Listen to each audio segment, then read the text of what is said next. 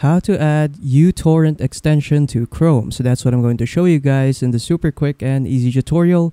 So without further ado, let us begin. So first, what you want to do is to head over to the right side, to the top right corner over here of your Chrome browser. So just click on these three dots right here. Afterwards, just go click on extensions, and as you can see that this menu will pop up. So just simply click on Visit Chrome Web Store. After that, once you're here, what you want to do is just simply click on extensions and then just search up for a uTorrent extension. So I'll just search up for torrent right there.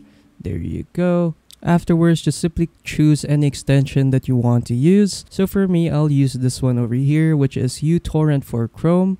So this one here has the most downloads, so I'll just download this one. So I'll just click on it. Afterwards, I'll just click on Add to Chrome. There you go. Click on Add Extension, and then just wait for the extension to finish downloading. So there you go, it's now done downloading. So to access it, what you want to do is just simply click on this puzzle icon right here in the top right corner that says extensions. Afterwards, as you can see that we now have uTorrent for Chrome right here, so you can click on it, and then there you go, you can now access it right here. So if you want to configure some settings right here with your extension, what you can do is just simply right click the extension over here, and then you can manage its options right here if you want to. So you can edit out the port right here, the web API user, and the web API password, and then from here you can edit out some settings right here. What you can also do is manage the extensions. When you click on this, you can change some other settings right here, like the site access, the site settings, and etc, etc. So yeah, so you're now done adding the Chrome extension. Now let's say you want to remove it. So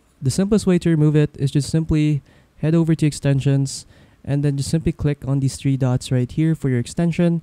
And then after that, there will be an option right here that will allow you to remove it from Chrome. So just simply click on Remove from Chrome, click on Remove, and then there you go. So as you can see, the extension is now gone in our Chrome browser. And then after that, you're pretty much done. So yeah, that's pretty much it on how to add uTorrent extension in Chrome.